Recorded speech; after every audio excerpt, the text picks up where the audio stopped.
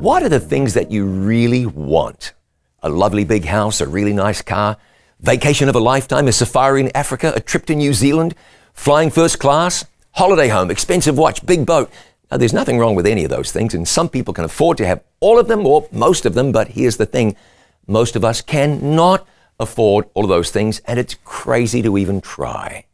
So consider Matthew 6, verse 20, which says, "Lay up for yourselves treasures in heaven, where neither moth nor rust destroys, and where thieves do not break in and steal." That's what's most important.